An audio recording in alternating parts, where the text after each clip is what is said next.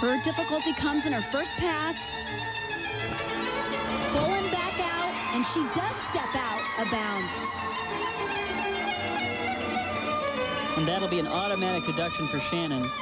So she can't get the 10s that she got earlier in the competition today.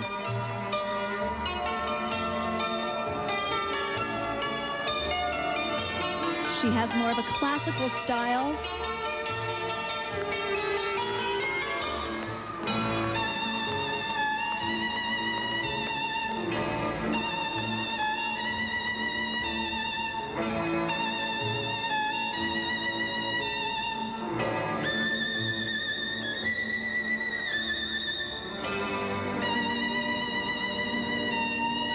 Setting up for the next tumbling pass.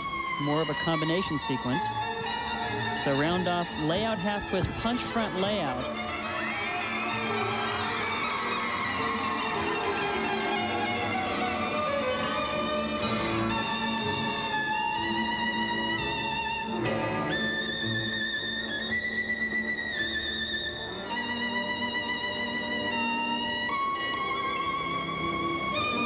Takes a deep breath as she prepares for her last run. Front full, immediate pike front.